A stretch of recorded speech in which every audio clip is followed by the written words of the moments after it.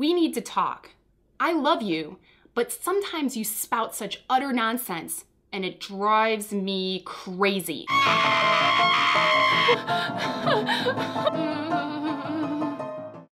Your most recent offense was circulating this image with this caption.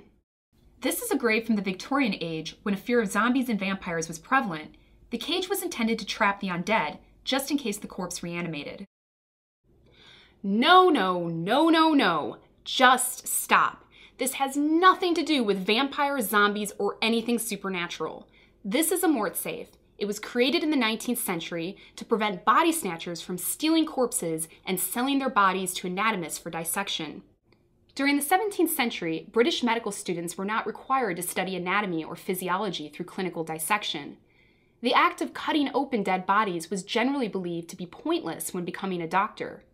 This is not to say, however, that medical students knew nothing of anatomy. Many attended public dissections conducted by the Barber Surgeons Company on executed criminals. There they observed and watched, but did not participate. This changed at the end of the 18th century with the proliferation of private anatomy schools, which gave students an opportunity to learn anatomy through dissection. But to do this, bodies were needed. Lots of bodies, more than the gallows could produce.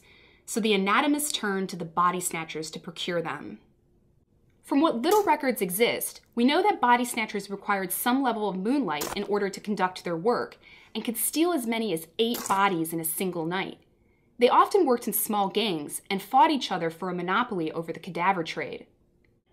It was at this time that graveyards underwent dramatic makeovers as the public's fear over body snatching escalated. Mortsafes, or iron grills, were placed over the grave sites to prevent the resurrection men from disturbing the dead. This cage-like structure was partially buried within the grave and surrounded the entire coffin. After a suitable amount of time, once the body had decomposed and was rendered useless to the anatomist, the mortsafe was then removed.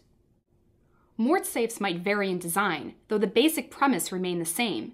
Some consisted of heavy iron rods and plates, which were then padlocked together for extra protection. 2 sets of keys were needed to unlock these types of mortsafes. One such example is at Greyfriars Kirkyard in Edinburgh, which has space for 3 coffins. Although you may come across these devices in graveyards today, not many extant mortsafes exist. That's because they were reusable, and most graveyards only invested in 1 or 2 and then rented them out to families as needed. A lot of them were dismantled after the Anatomy Act of 1832, which made it legal for anatomists to dissect the bodies of the unclaimed poor, thus making body snatching obsolete. If you're interested in seeing a mortsafe live and in person, you can click the pop-up link, which will bring you to an interactive map showing you where existing mortsafes are located in the UK. So there you have it, Internet.